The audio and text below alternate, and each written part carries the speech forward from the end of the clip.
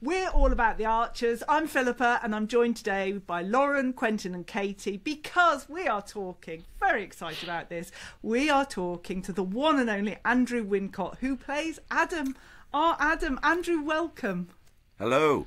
Welcome. Hello, thank you for talking to me. It's great to have you on. Many don't.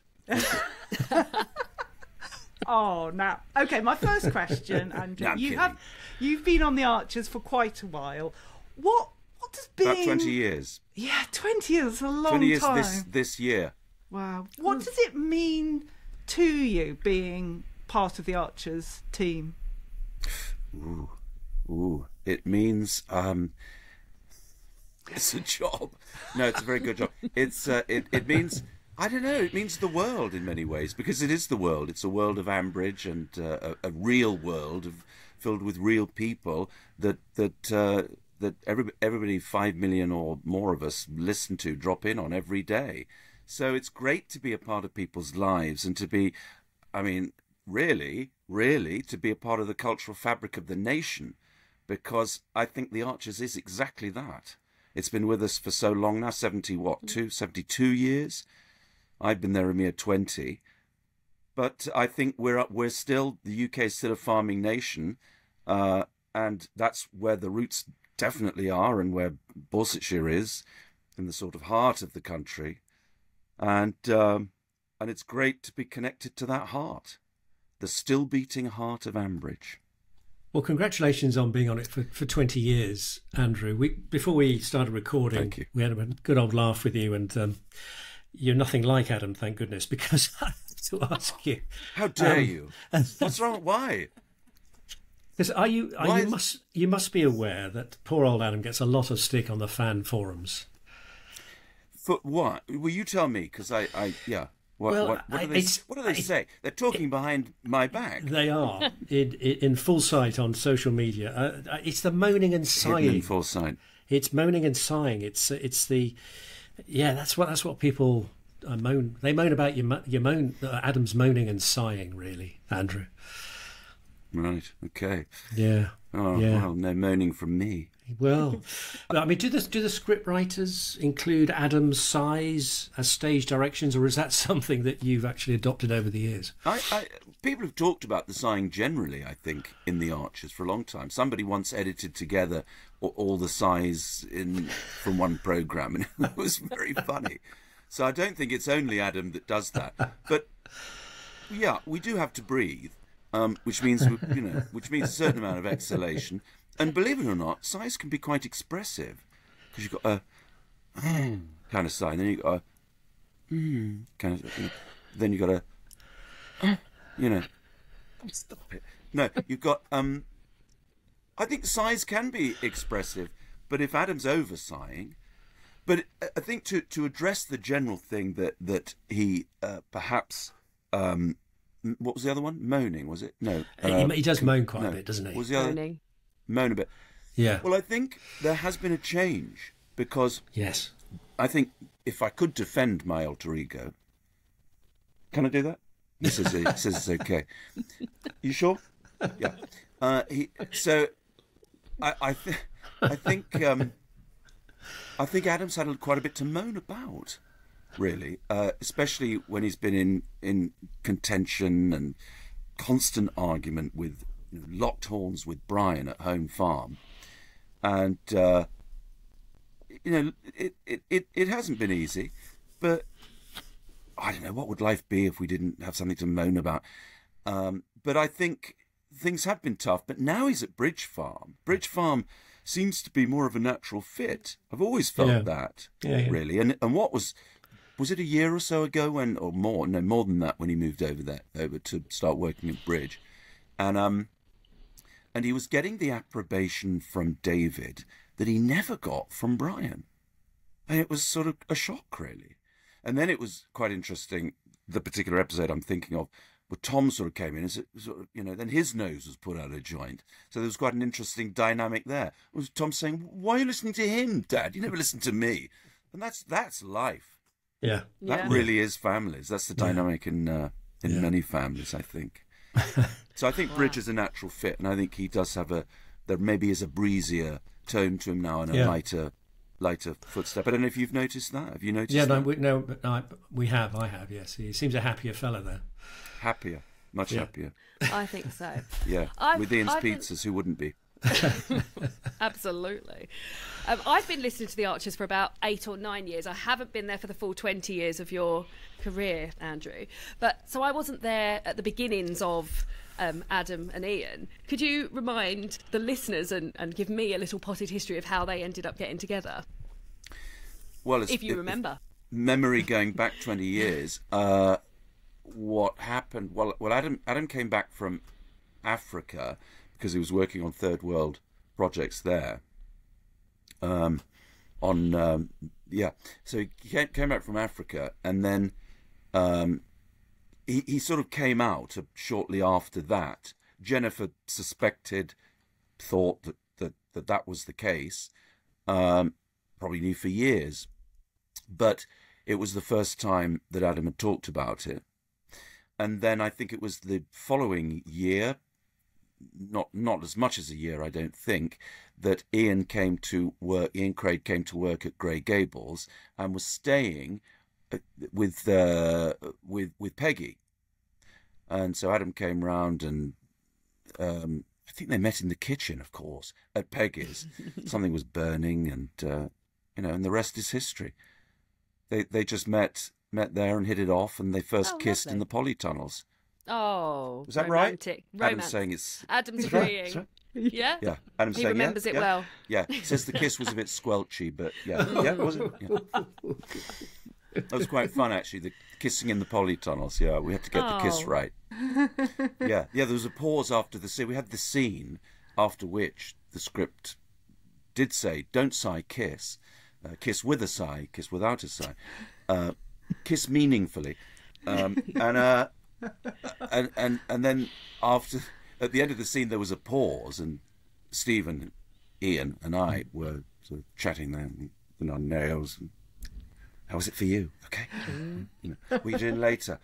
And then one of those pauses, so we're waiting for the control room to come in and say whether it was okay or not. And the director said, yeah, that was great, guys. We've got to do the kiss again. I said, you've got to do the kiss again? Because we really did it. We really kissed. Oh, we've been told. We've been told that it's a hand smooch. Oh, you can do that. Well, that is traditionally what happens on radio. Absolutely. But we try to make things as real as possible. Oh, good. And if this is 2004, the kiss, I think. I remember doing a bodice ripper for radio drama around that time, and I was literally tearing cloth. The actor was wearing a practice skirt, and I was really ripping. So we try to. I always contend I'm getting off track here, but that radio is a very physical medium, and we try to make it as real as possible. So the kiss, we discussed it, and I said, yeah, people kiss the back of their hands. That's. But the director said, no, guys, go for it. No, you should go for it. I said, oh, right, okay. So I said to Stephen, you okay with that? And looked at him and said, we could have shaved. And we did. So to come back into the moment, we kissed and then waited. Great, guys, we've got to do the kiss again. Why? What? How was the scene? Oh, the scene was fine. Don't worry about the scene. No, it's the kiss. We've got to do the kiss again. Why? Well, don't take this the wrong way, guys, but it was a bit squelchy. True story. Nothing says romance like a big squelchy kiss. Exactly. We were getting on squelchily and famously. You don't have scenes with lots of people. Adam's not on a committee. He's not involved in the drama productions. In some ways, he's a bit of a loner without Ian. Is that something you feel playing him as well? I think it vaguely occurred to me, but then I don't know how other people fare in that regard. How sociable other characters are. Now that you've mentioned it, I'm worried. Adam? But I mean, he has scenes. I've always thought that most people have scenes with their immediate friends or family. So Brian, certainly the sisters, not depending on where the stories are, but Alice. I think he's had quite a lot of scenes with Alice, Ian, and but I haven't seen David on air, as it were, for a long time. We used to see more of each other, David and Ruth. So I don't know. I suppose now you've mentioned it, yeah. You need to be petitioning. Occasional scenes in the Bull. Yes. Occasional And at scenes Bridge in the Farm. Bull, but and Bridge, yeah. Interesting point. I mean, talking of that, Andrew, who you sort of have scenes with. I mean, any listener to this podcast will know that about my unbridled love for Brian as a character. I will defend him to the hilt because he's my favourite character by far. But so you have loads of scenes with him, but also with another huge favourite, of course, Debbie, played by Tamsin Greig. Yes. So you're a lucky fella, aren't you, to have scenes with those two great actors? Absolutely. Well, I would say I'm lucky, and Charles and I have talked about this many times. We're lucky to have the actors in the family that we had. And lovely Angie, who we lost really from the show. Loved doing the dynamics was so much fun in the Aldridge house, and I love the interaction. I love the scenes with Kate and Alice, the sibling friction. But I am lucky, absolutely. The scenes with Debbie were a gift, always a gift. And Charles and I have a great rapport. Yes. So I don't feel left out in any way. I feel the scenes are brilliantly written for the Aldridges and for Adam and Ian. So, but yes, in answer to your question, yes, I'm very lucky.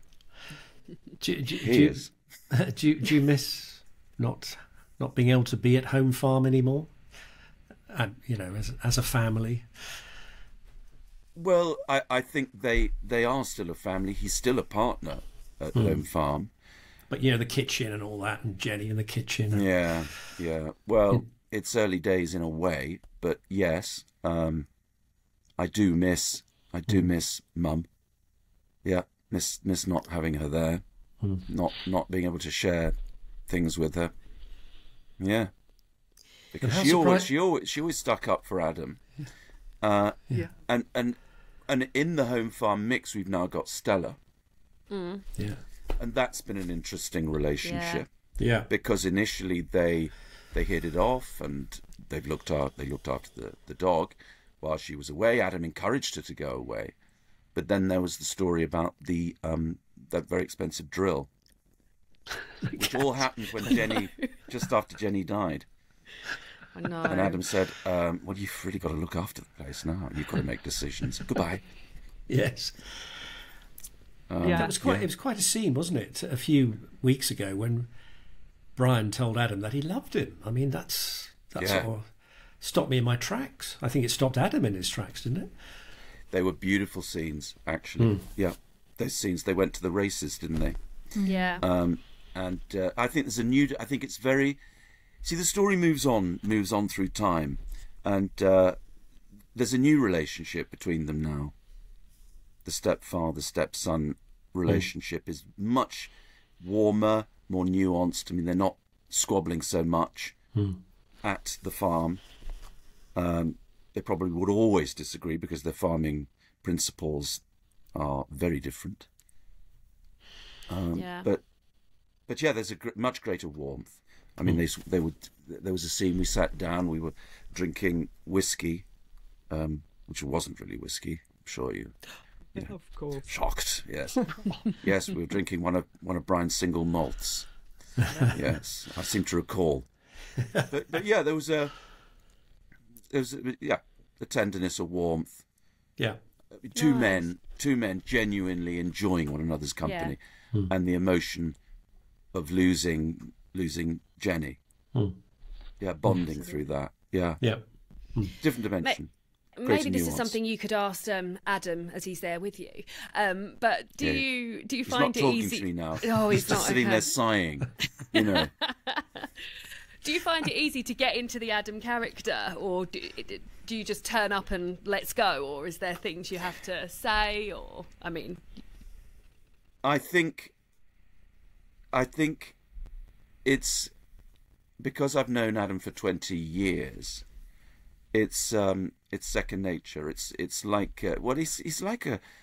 I'm sure we all feel this in the show, but it's like they're a part of it. The characters are a part of us. He's never very far from him, and I find myself. It's interesting, Quentin, when you talk about defending Brian. I find myself defending Adam. Yeah, I bet. You know, if I'm having lunch with my family, and Adam's been misbehaving.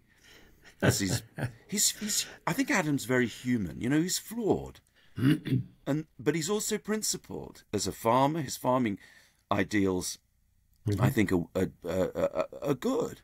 He realised that the soil was in wonderful expression. I think it was bad heart or something. I want to put the soil after the flood a few years back. He went to talk to David. How's the soil at Brookfield? It was soil's fine here, but at Home Farm it wasn't. It was damaged because of all the intensive farming. So that's when he went into the exploring the herbal lays and brought the herbal lays to Home Farm. So, but a wonderful expression I remember. He wanted to put the soil back into good heart. It's almost Shakespearean. Yeah. And so, but Adam as a character is flawed, as we all are. So where did I come into this? What was the question you asked? Do you just get straight into the character, or that's right. there like a process you have to do in order to get into Adam's character? He's never very far from the surface. So no, I don't have to. I don't. It's all there in the wonderful scripts. So all I have to do is bring them off the page. You bring the words off the page. We've been playing the characters for so long. I've been playing Adam now, for long enough that I bet you do feel like you know them, and you like when storylines come along, you think, oh, Adam would like this, or Adam wouldn't like this. Like, do you feel like that? We do feel that. Yeah. And there are certain things that we feel are more characteristic. But then the thing is, look, we're all contradictory people. There are inconsistencies, and that's what makes life and certainly drama interesting. So you play those contradictions. We all talk to people in different ways. The way we relate to different characters, as you pointed out, Adam doesn't have so many to relate to. So, but which I'm now worried about.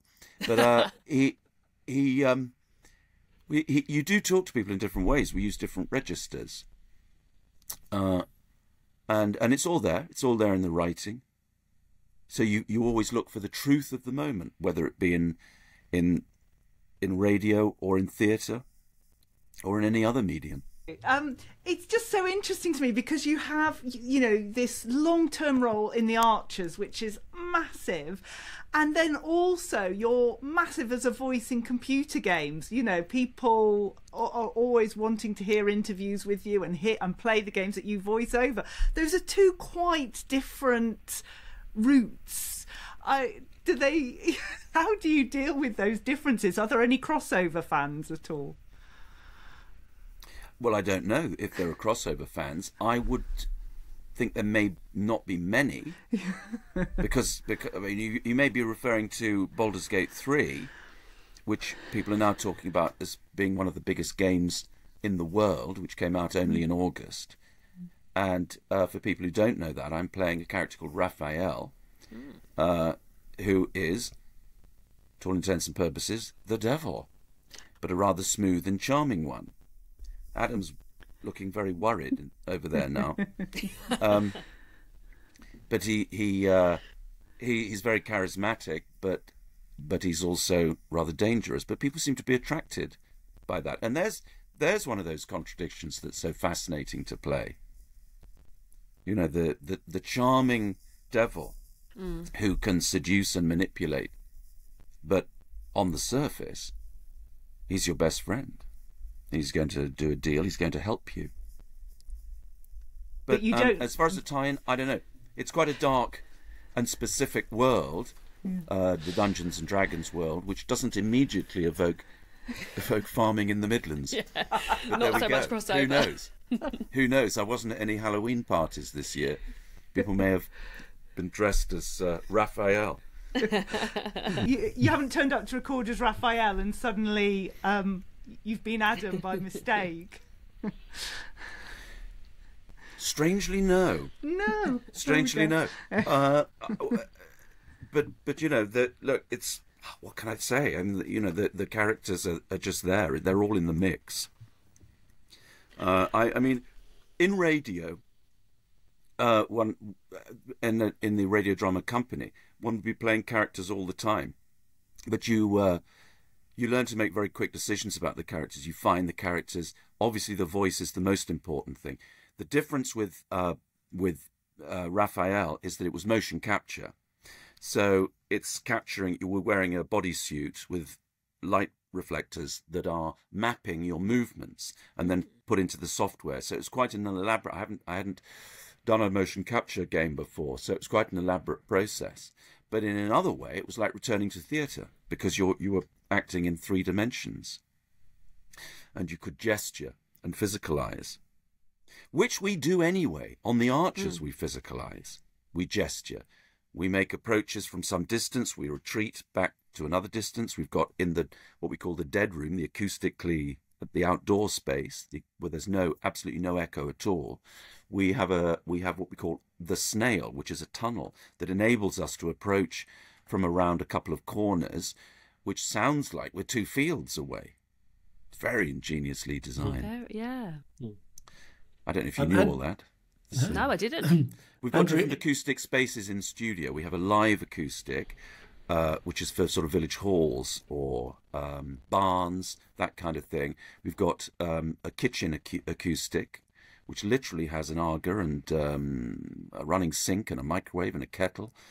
If it's a breakfast scene, Ness, who's generally our studio FX, you'll walk into the studio and there's this wonderful smell of toast. Oh, and we really get to eat it. That's worth signing up for the job alone, isn't it? The free toast. Yeah. Oh yeah.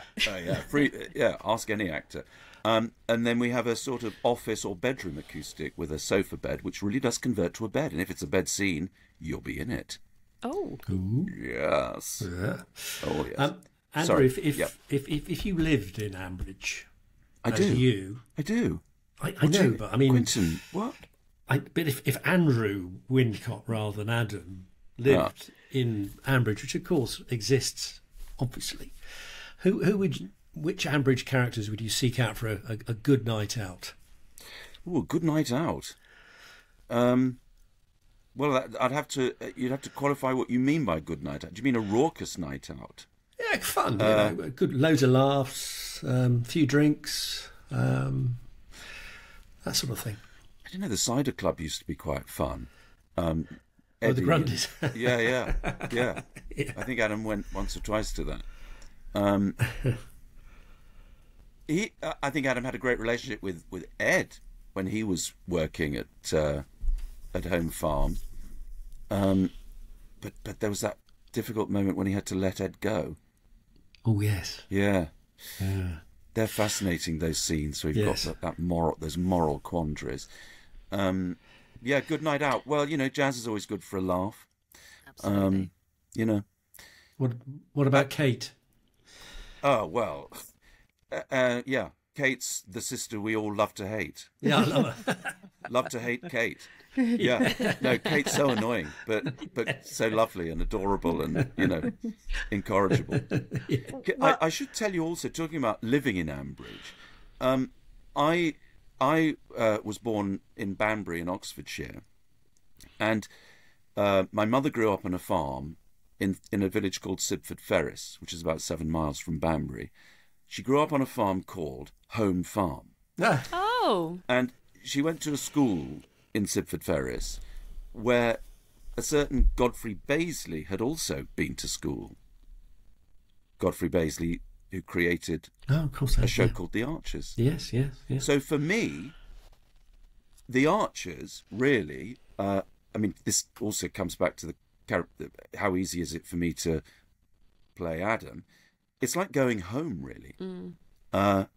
It's like putting on a very familiar suit or shirt or something, you know. It really is. It's I've still got family in the area, and and family roots in the Birmingham area too. So for me, it really is going home.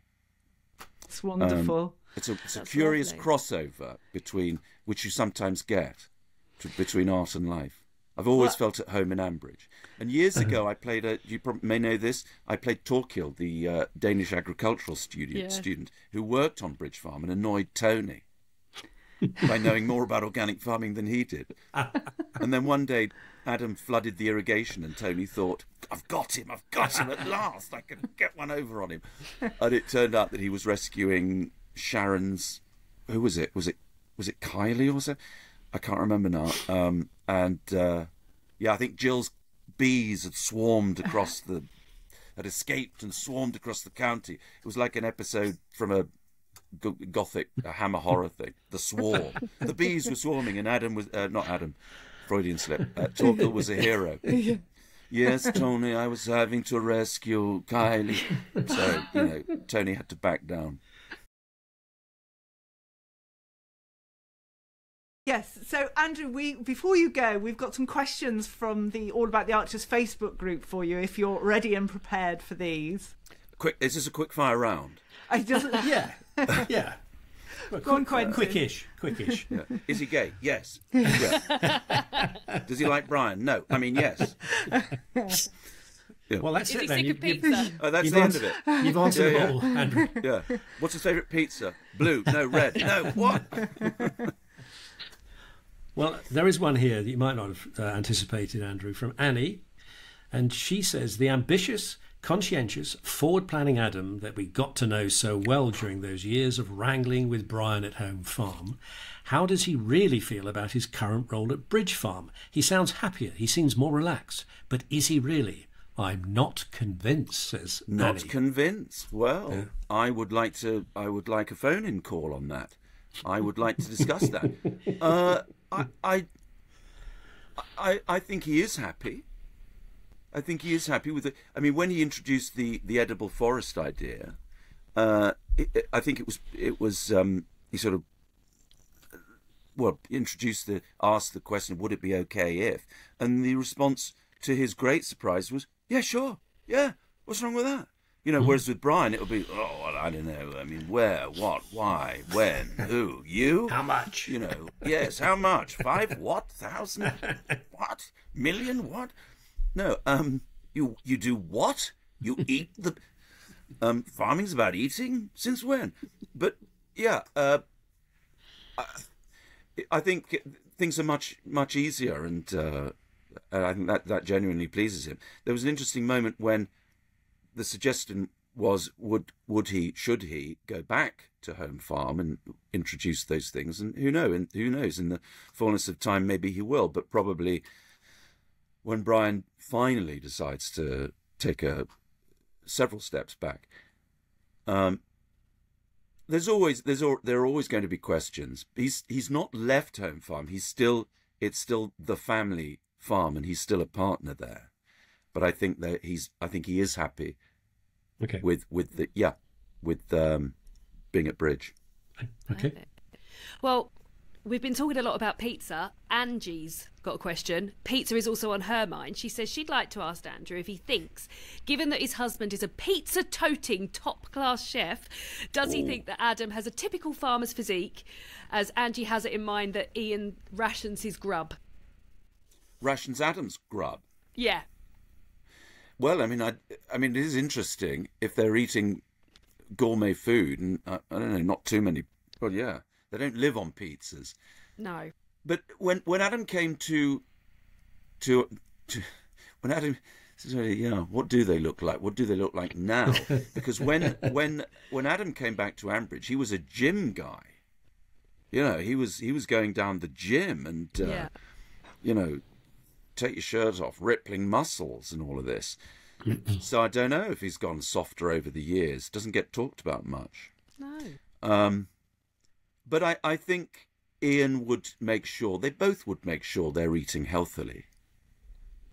I would say. I think that's the answer, which may mean, not overdoing it, keeping the portions reasonable. Yeah. I don't know. We eat less as we get older, don't we? Do you find that? I don't know. No, I don't find that at all. No. No, Andrew. No. That is not an issue for me at all. Really? Yeah. Really? Yeah. Don't get her onto biscuits. The next question is Wow. from Pam, talking about food. If you could be magicked into real life with 3 characters, past or present, from the Archers, who would you invite to the dinner party, and what would you serve them? I mean, that's quite a long question. Gosh, but... these are difficult. These are difficult questions. So, which 3 characters, past or present, from the Archers, would you have for dinner? Past or present? Well, I mean, I think Brian would have to be there. Yeah. Brian would have to be there because he's good value, and he'll bring that single malt. You know, he'll raid his wine cellar. Maybe Nelson would be there. Yes, marvelous. Do you remember Nelson? Yes. Yeah, got to be good value. How far back? Well, I don't know. I'm struggling with the third. Don't worry. Pick Adam. Yes. Well, I mean, Mum. It's got to be. Mum would have to be there. If Brian's going to be there, Mum's got to be there. Yeah. And then Nelson Nice. for good value. Okay. Yeah. Andrew, we got 2 related questions here. The first comes from Monica, and she says, please compliment Adam/Andrew on his voice, which I really love. Okay. And then she says, do the actors get the chance to put forward ideas about their roles and plot developments in general? Any examples when this has worked for Andrew? And just bring you in the second question, this is from Dee. She says, has he had any input in the scripts to ensure that Adam and Ian, these are her words, stay a boring couple who have a house, jobs and a kid, who just happen to be gay and don't evolve into a stereotypical gay couple? So essentially, do you have an input into your characters and scripts? What's a stereotypical gay couple? That's less than love. I don't know. You might end up, doing drag like, Yes, I think she was thinking. Yes, I think she was meaning getting over dramatic and stereotypical. In other words, yeah. Adam and Ian have always been. They're just 2 guys. We don't. They've just been two guys who love each other, and it's the longest running gay relationship in any continuing story as far as I'm aware. So I don't think there's any plan for them to suddenly start sort of camping it up, or dragging it. Dragging them into the trans or whatever world, or I don't know. I'm just the 21st century. No, they're just guys. They're just people who love each other, and just 2 guys. So yeah. Do you have any say, what both Monica and Dia, when we have any input into your character development? Well, only in the way that we all do. If we feel the characters are, there may be a discussion, but we're not privy to the script. We don't go to the script meetings. We're not part of that wider discussion. As a general rule, none of us are. I mean, I'd love to be at a script meeting, frankly. Can you imagine the actors turning up, pitching ideas? I've got a great idea. This is a good one for Adam and Ian. This is what they could. No, but when we're in studio, it is a creative thing, and adjustments are made, tweaks are made. Some more easily than not, but it is a negotiation. It's a creative process. I can tell you that when Adam and Ian got together, I had a conversation, just a casual conversation with one of the producers. And the question was, where do you see the relationship going? Well, I said, I suppose you can go in one of 3 different ways, which you can either split them up, so the relationship's just casual, here today, gone tomorrow. You could, at this time, civil partnership was not a possibility, not an option, but it may have been. This is about 2004-05. It was brought in, I think, then, but I think in Denmark or in Scandinavia, generally, it was a possibility. So I said you could explore that. So you make them a more permanent couple. And in fact, it did become legal in 2006. And that's when we did have the civil partnership. And then in about 2015, they were actually married when David Cameron brought it in. The third thing I said was you could explore the surrogacy adoption thing, that they actually tried to bring up a child together. And they did visit the story in 2007. A friend of Ian's was brought in. Do you remember this? And wanted Mads. To Mads, that's right. Yeah, Murray, yeah, Mads. And wanted Ian to father a child with her. They were old friends. And Adam wasn't keen on the idea then. Yeah, Adam was not keen. So, and then scroll forward 10 years and things change. So, I don't know. They're sort of. It wasn't as if I was influencing the character, but we were discussing. We were discussing what the options were. Yeah. And so all those things. Well, they sort of didn't split up, but they came close to it actually. Yeah. Because Adam was tempted. Charlie tried to lure him away. Yes. And he did have a one night with one of the pickers. Yes. But he was kind of on the rebound. Kind of on. Do you remember all this? Series. Yeah. Yeah. So Rob has also got a question. So he loves you as hard done by Adam. Is this Rob Titchener? Yeah. What does he want? Rob Titchener's been on the phone. I don't think we want questions from Rob, do we? I don't know, but it could be an interesting one. We'll see what he has to say. Well, maybe he's going to convert me. Rob Titchener loves you as Adam, but also loves you as sexy bad boy Simon in Claire in the Community. Where do you see yourself on the spectrum of Adam and sexy bad boy Simon? Oh, well, get me on the right day. I'm either. And he hasn't even brought in Raphael, has he? No. From the Baldur's Gate world. Yeah.